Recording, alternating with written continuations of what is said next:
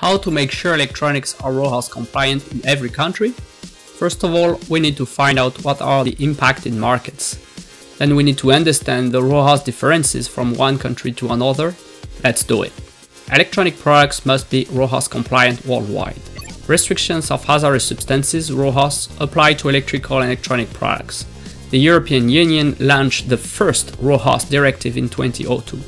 Since then, RoHS regulations have been evolving and are impacting a growing number of jurisdictions. Here are some examples: the European Union, China, the UK, the United Arab Emirates, Saudi Arabia, Oman, the Eurasian Economic Union with Russia, Armenia, Belarus, Kazakhstan and Kyrgyzstan, Ukraine, India, Turkey, California, Singapore, South Korea, Taiwan, Japan with JMOS, and Vietnam. How to ensure products are RoHS compliant? Here are 6 takeaways when you monitor the RoHS obligations of your products. 1. Verify the RoHS scope. First, the scope of covered products varies from one jurisdiction to another. For instance, the European Union has the broadest RoHS scope. For example, most industrial and monitoring and control instruments must be RoHS compliant in the EU. In contrast, Japan JMOS focuses on consumer products. Consequently, producers must confirm whether their manufactured products fall in the different RoHS scopes. 2. Monitor the covered restricted hazardous substances. Secondly, the basic restricted substance categories under RoHS are the 6 following ones.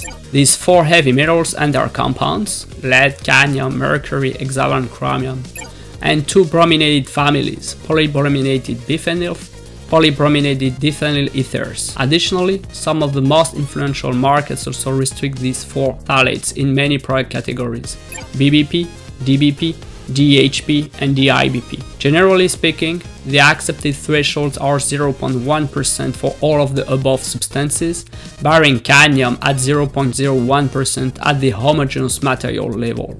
3. Assess your products against RoHS with analytical testing or documentary reviews. In essence, a RoHS assessment can follow 2 assessment approaches that complement each other. 1. The analytical testing consists in physically testing samples against the RoHS substances. The IEC 62321 standards give testing guidelines. 2. The documentary review consists in auditing the RoHS documentation from the supply chain. The IEC 63000 standard shows how to do risk assessment and build a technical file.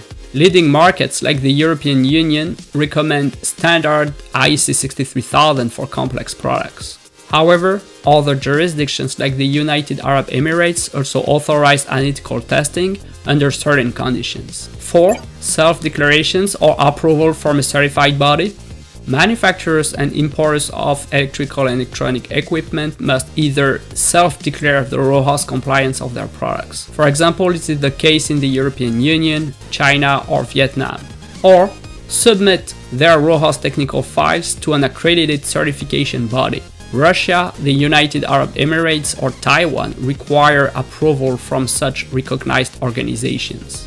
5. Register the RoHS compliant products in a national agency. Some countries, such as Turkey, also require producers to issue their RoHS declarations of conformity (DOC) to governmental agencies. 6. Mark your devices with the appropriate RoHS compliance logos. Various logos encompass the RoHS requirements. Some examples of these might be the CE marking in the European Union, the IFAP logos in China, the UKCA stamp in the United Kingdom, the Taiwanese inspection mark, or the Ukraine compliance symbol. Other markets don't have any official RoHS marking at all. In short, new restricted substances or new exemptions regularly amend RoHS regulations. Every year, more markets adopt RoHS regulations. Subscribe to the Enviropass YouTube channel, follow us on LinkedIn, and subscribe to our free newsletter to keep abreast on the RoHS news.